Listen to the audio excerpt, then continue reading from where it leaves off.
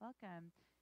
For those of you who don't know, my name is Kimberly. I am the worship coordinator here at PFC. And I am so excited to be able to speak to you guys today. Just carrying on with our message of Luke. When we were planning out some of the stuff this year, I kind of saw this portion of scripture and was like, ooh, I want it. So sorry, John. It's mine. So we've been working through the Gospel of Luke throughout this year, and so we're finishing off today with the 6th chapter of Luke. We've been walking through, and each section of Luke, we've seen Jesus laying out the way in which we are supposed to live our lives, right? He's spoken characteristics that he finds compelling. He's given us guidance in what looks like the Jesus way. What does the Jesus way look like? We see him calling his 12 disciples and starting that disciple journey and that ministry of building relationships with the people that he would eventually send out into the world. We see him calling the least of these and giving guidelines for what right living looks like. We've seen him say, rejoice when you're persecuted. That's a pretty difficult pill to swallow, you know, but Jesus kind of shows us what that looks like.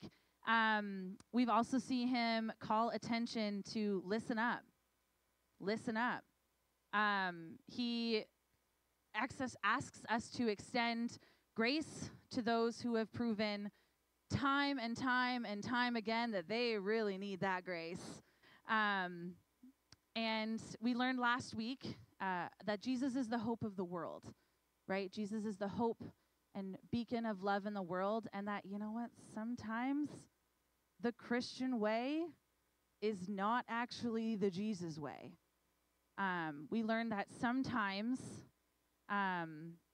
we walk and live as Christians and live our lives in a way that doesn't actually line up with Jesus and the Jesus way, and him being the hope and the love of the world. We learned that language is used as a gift and a tool to build others up and not tear others down. We learned that we, as human beings on this earth and as image bearers of God, have the potential to bring shalom and to bring peace and to bring connection into this world that is full of dissonance, disconnection, and disorientation.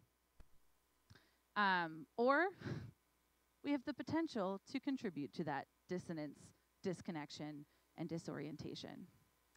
And that leads us all up to where we are today. We're at Luke 6, and we're going to finish off Luke 6 with verse 46 to 49. So if you have your Bible, I encourage you to turn to Luke chapter 6, verses 46 to 49, and I'm going to read it here.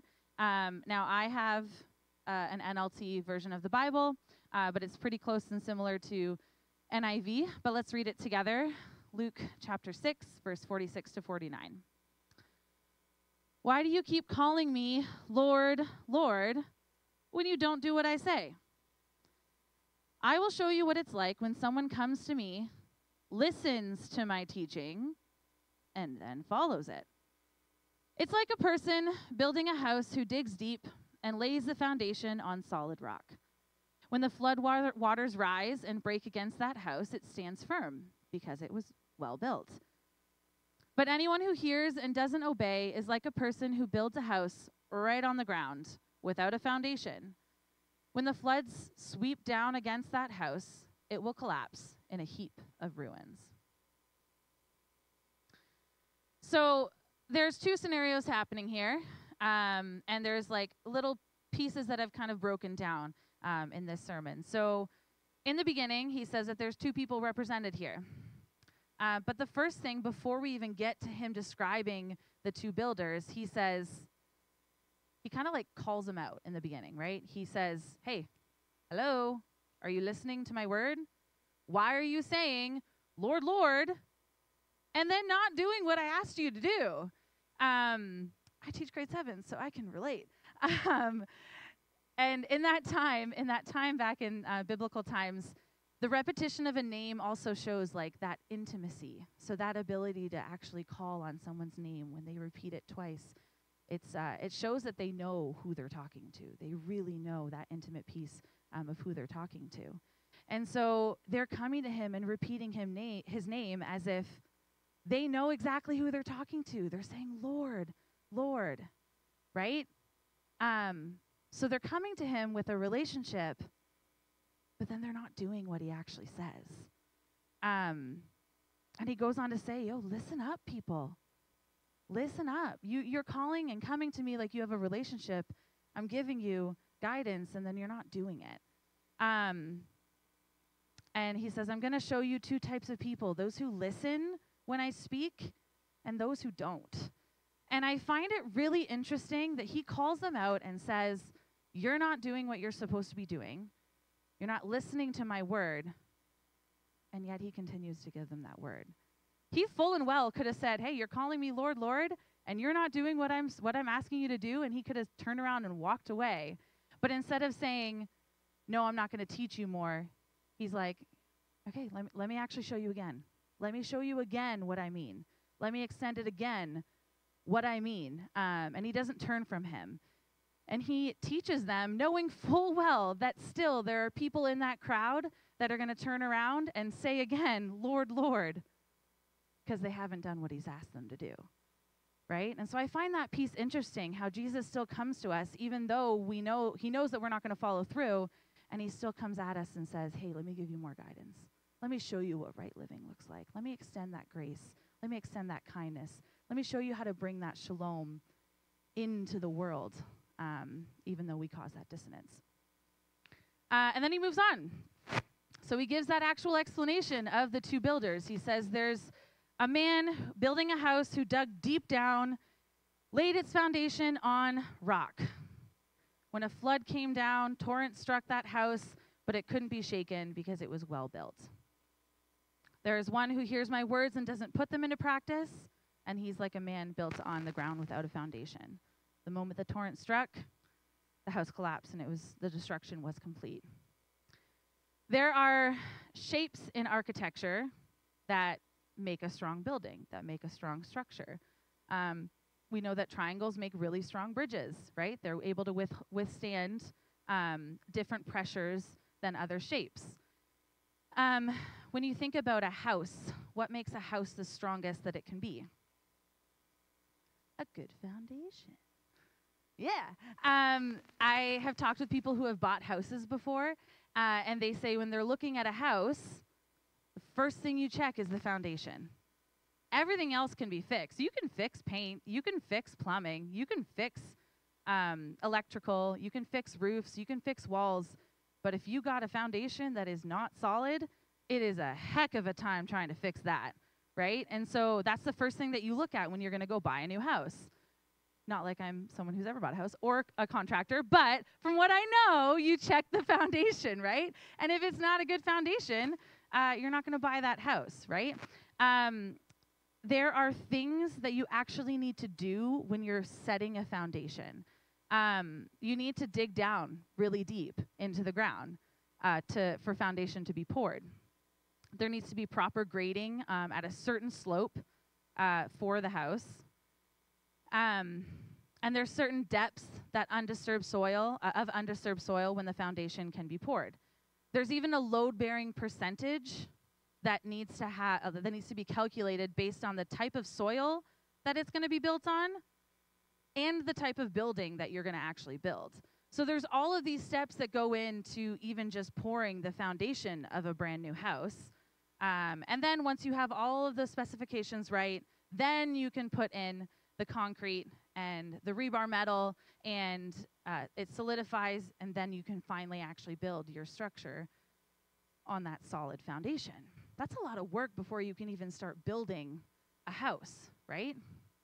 And that foundation is specifically designed for that specific structure. So Jesus is painting that picture here. He's saying that his people actually hear his word, and then they actually go and build their life on his word. They're actually putting them into practice. They're not just hearing the word and walking away from it. They're hearing the word and building their life on it. That's an action piece to it, right? They're actually doing it. They've done the work. They've built a strong foundation. They have cleared away some of the muck that was there before. They've dug down deep. They've done the slope and the grading. They've poured the right foundation. They've decluttered everything. And they've poured the foundation of Jesus, and they're living out his word. That's the picture that he's painting of that person who hears the word and actually puts it into practice. On the flip side, we have that person who hears Jesus' words and doesn't put them into practice. They don't even build a foundation. They see a piece of ground and they just plop their house right on top. They don't clear away the junk. You don't know what they're building on. They don't clear away the soil. They don't clear away the stuff. They just build their house. And as soon as those outside forces start to act on that house, done, destroyed completely. It says the destruction is complete. There's nothing holding that structure firm at its base. There's nothing grounding that structure to be able to withstand the forces that enact on it. So, I mean, this is a story that a lot of us have heard, right? Jesus is saying, have our foundation fully built on his word and his teachings in order to have a house built strong that's going to withstand the outside forces that will come. Those outside forces are going to come. And they're going to come and destroy, because that's the nature of the world, of the dissonance and disconnection and disorientation that we're living in. They're going to try its best to tear down our house. And if our foundation isn't built to the certain specifications, our house is coming crumbling down. When I was preparing for this sermon, my mind continually thought about, well, what would it actually be like if my house of faith was built as I was growing up? What if it was built when I was a child? Do I trust a child to build my house to the proper specifications and building codes? No. No. I don't even let them build Jenga when we play, because it's not as tight as I want it to be, and I'm a Jenga freak. It's fine. But yeah, I'm not going to trust a child to build my house with the proper codes and specifications, because that's not in their wheelhouse. That's not their job, right? And so often in church culture, or at least in my experience of church culture, is it working? Cool. Thank you. Just remind me if it happens again. Often in my experiences of church culture, I grew up in the church. I had a dad as a youth pastor. I went to church twice a week, at least. We were heavily involved in the church. I started leading worship bands when I was, I think 16. So heavily involved in the church.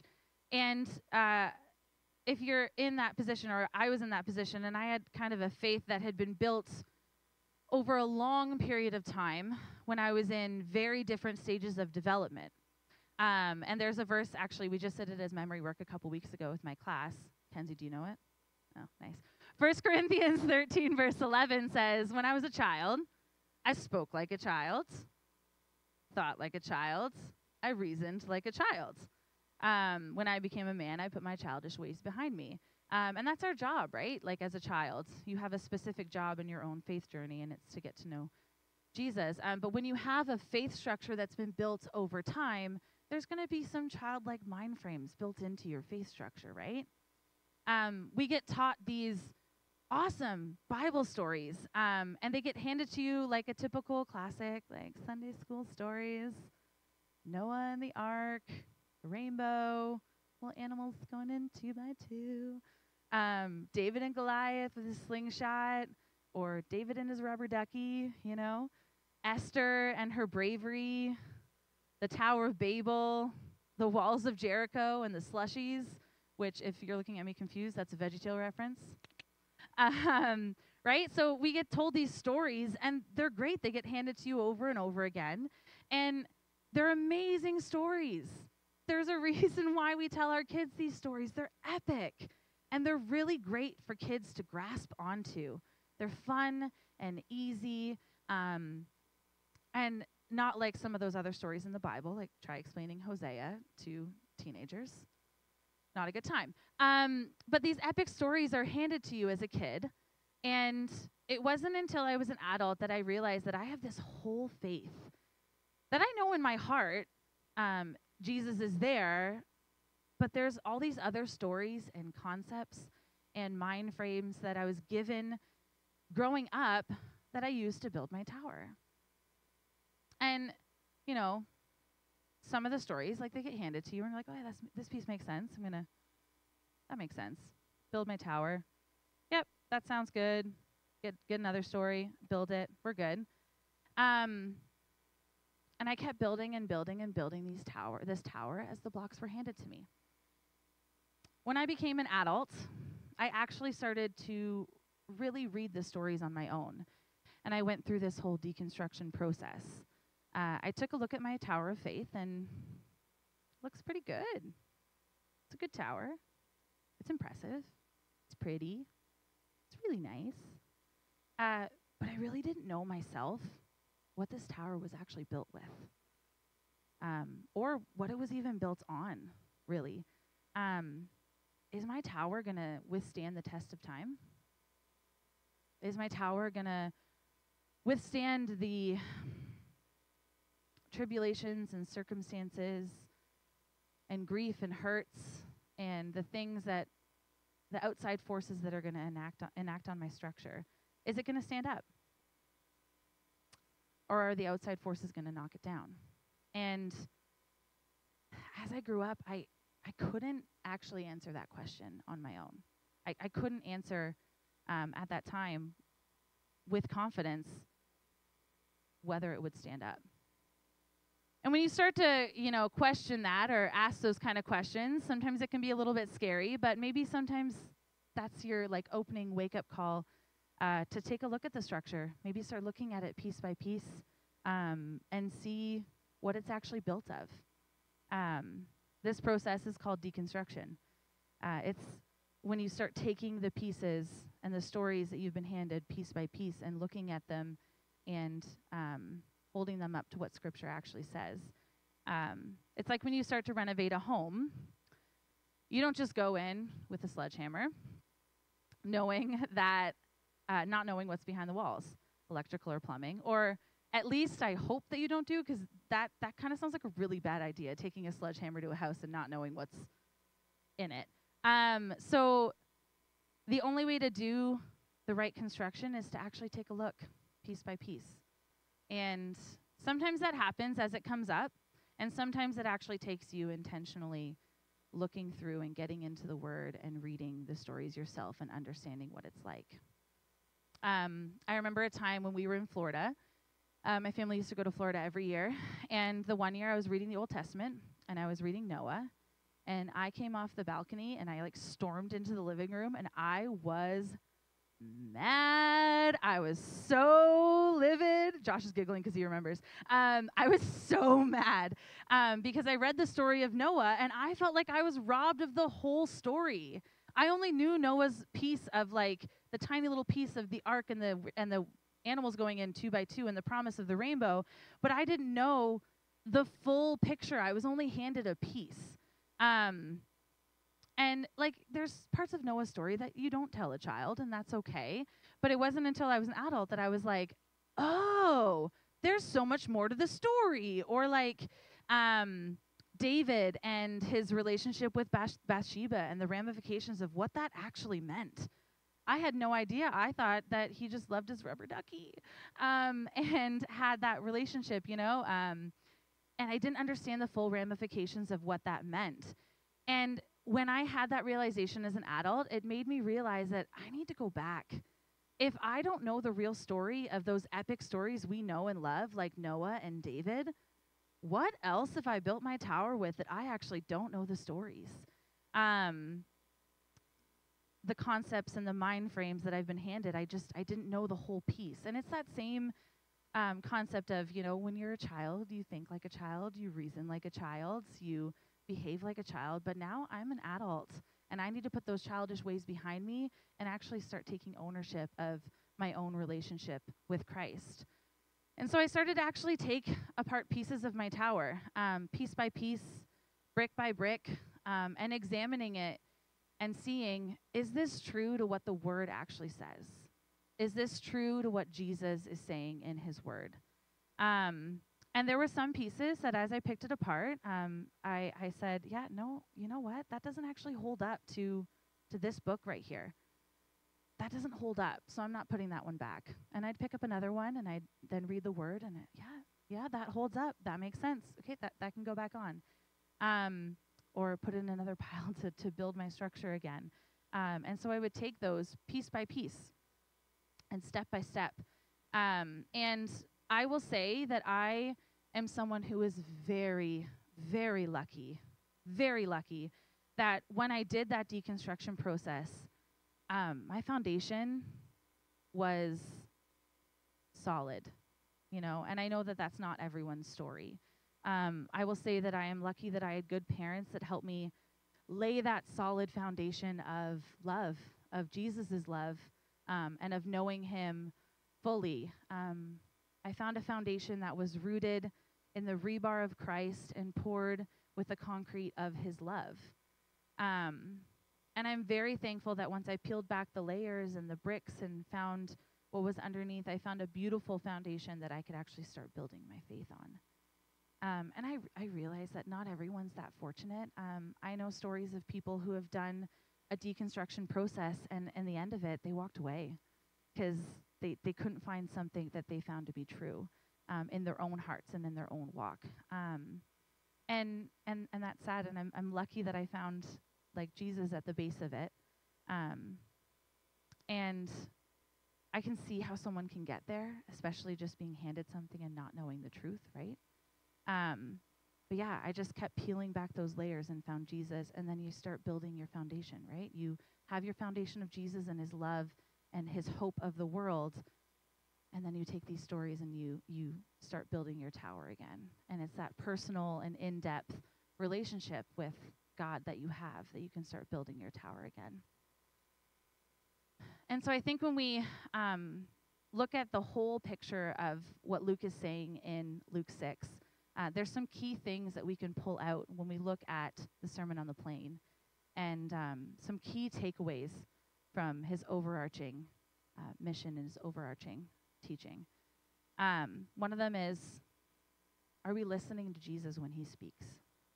Are we actually listening to him when he calls us to attention and he gives us advice? Are we listening? Are we really, really listening to him?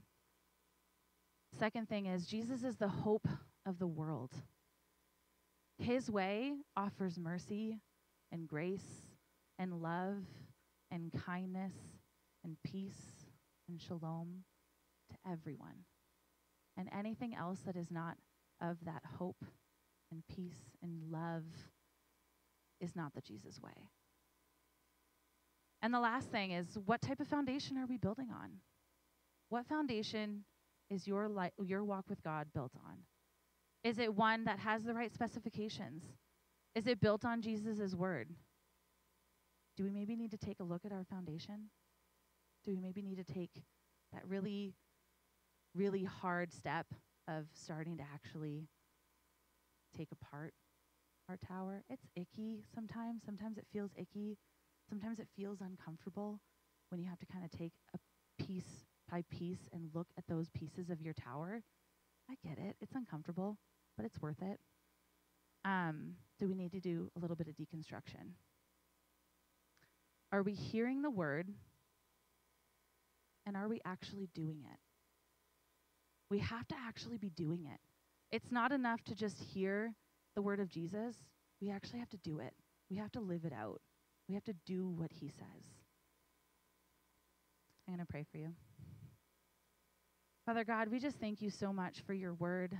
Lord, we thank you for the actions that you give us, Lord, the guidance, in our lives, Lord. We thank you for, stories like this where we get to kind of pick it apart and see what's underneath, Lord. We thank you for your call to action, and we thank you that you are the hope of the world and that you are something that we can build a good and firm foundation on, Lord. Father, as we kind of take away these words and we chew on them, Lord, I just pray that you will stir in our hearts that desire to get to know who you are and get to know you fully and get into your word and start building that foundation and start looking at our tower of faith piece by piece, Lord. God, may we find something that is compelling and that you find compelling, Lord. May we live our lives and actually do what you ask us to do and not just merely listen to it. May we be people of faith who do what you say and actually live out those actions. In Jesus' name, amen.